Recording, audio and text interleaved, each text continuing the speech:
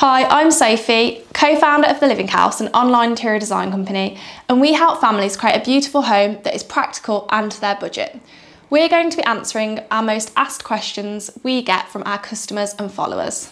Where should I place lighting in my kitchen extension?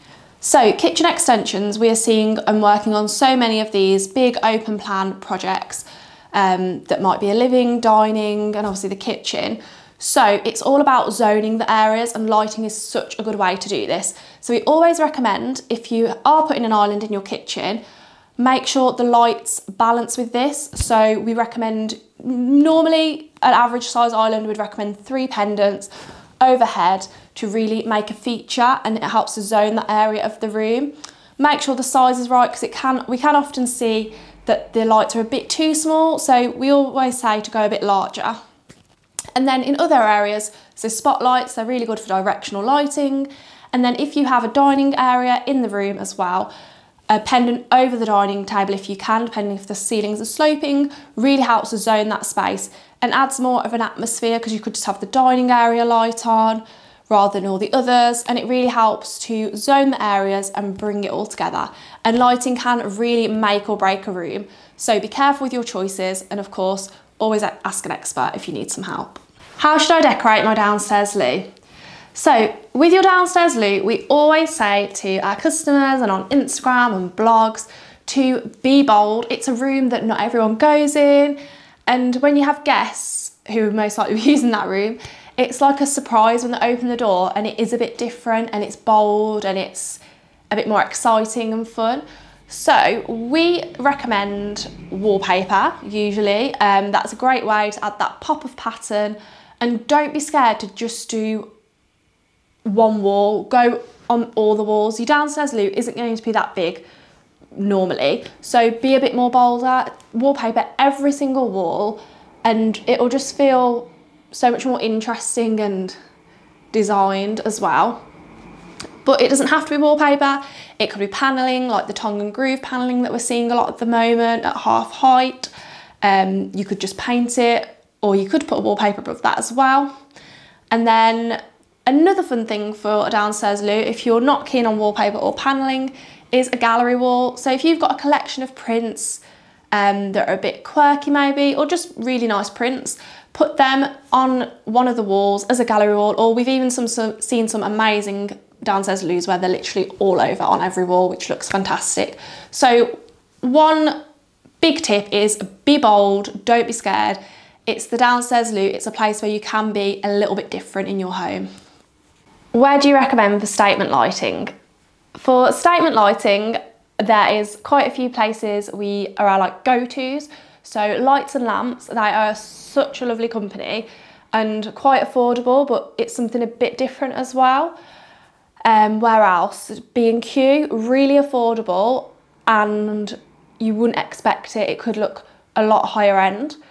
Pookie, we love Pookie so much. So if you want something a bit eclectic, a bit traditional, a little bit glam maybe, they're perfect. They are the higher end price point, but they are beautiful. And Dunelm's really lovely, especially I love their table lamps, but for statement lighting, it's really worth a look. And also John Lewis. We always have a look on John Lewis for our customers, because they do so many brands now, not just their own. So it's definitely worth a look on there too. But for statement lights, go bold, don't be afraid to be a bit different, because lighting can really make or break the room. What size rug should I get for my living room? When it comes to rugs, we love rugs at the Living House. We try to add them into every design, because they always help to bring the room together, add a cosy feel, especially if you've got wooden floors or tiles.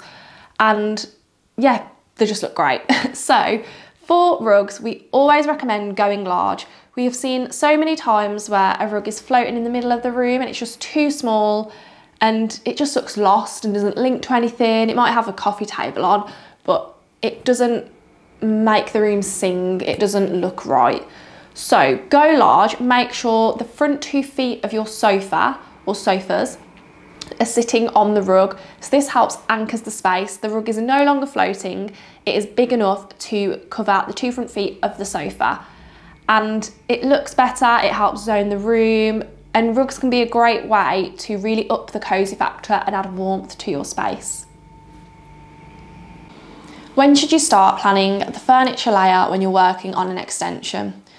We always say to any customers that come to us is to get our help early when it comes to the layout. So start looking at what options you could do and most importantly, what you actually need from the room. So is it a family space? Do you need storage?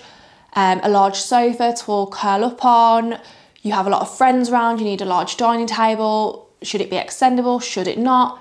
You want a reading nook, can that fit?